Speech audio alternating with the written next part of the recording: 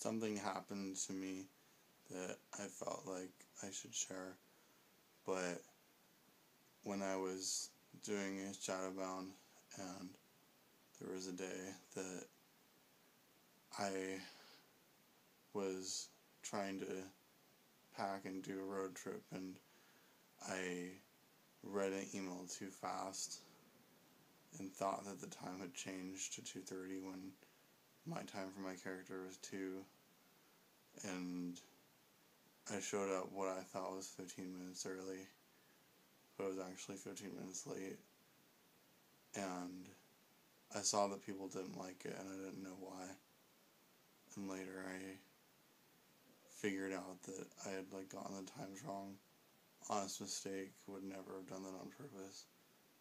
Letting down a crew of people that becomes family, and working on a project, I took it really, really hard.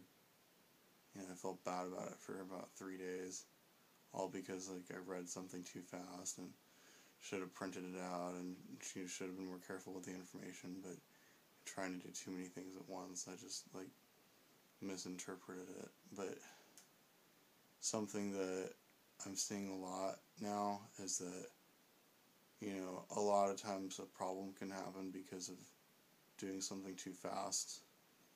It's something that's happened with me so many different times, and I should know better by now, don't do certain things too fast, but I think I'm doing it right at the time, so I think that there's something to that there's a lot of manic moments with Asperger's with mine, and there's a lot of obsessive moments, when my head wants to beat me up about something, it'll do it bad, for a long time. And in this case, it's my head wouldn't let it go for 3 days, over and over and over. And, I still think about it sometimes, but, I don't want to let people down.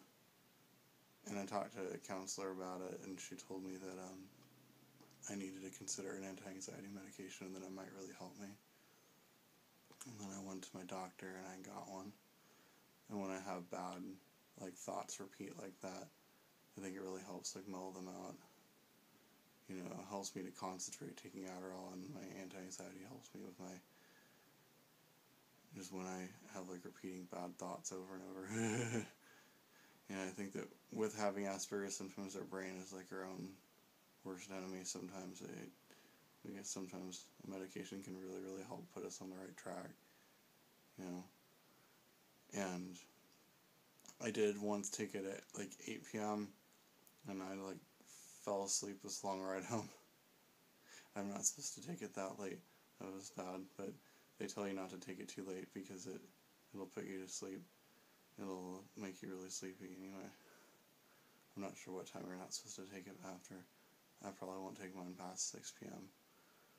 But one thing that I'm learning as I'm older now is just to take certain things slow and be careful about certain things.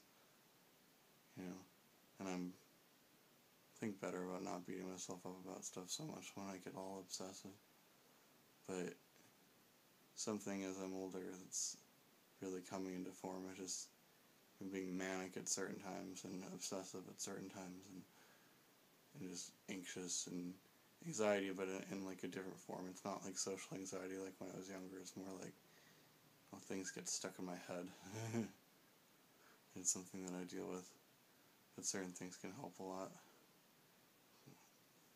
Talking it out with people help too.